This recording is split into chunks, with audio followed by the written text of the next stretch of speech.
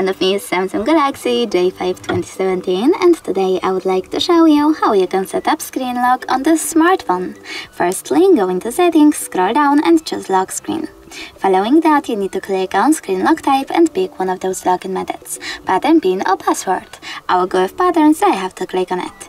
Now you need to enter your login method, and following that, just continue at the bottom right corner. Then confirm it.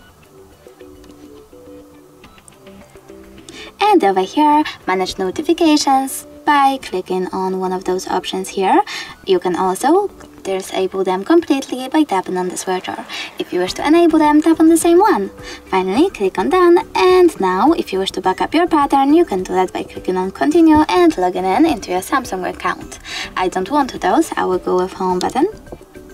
And now when I turn off my screen and then turn it back on, as you can see, pattern is now required. Thanks so much for watching. If you enjoyed this video, don't forget to leave a like, comment and subscribe.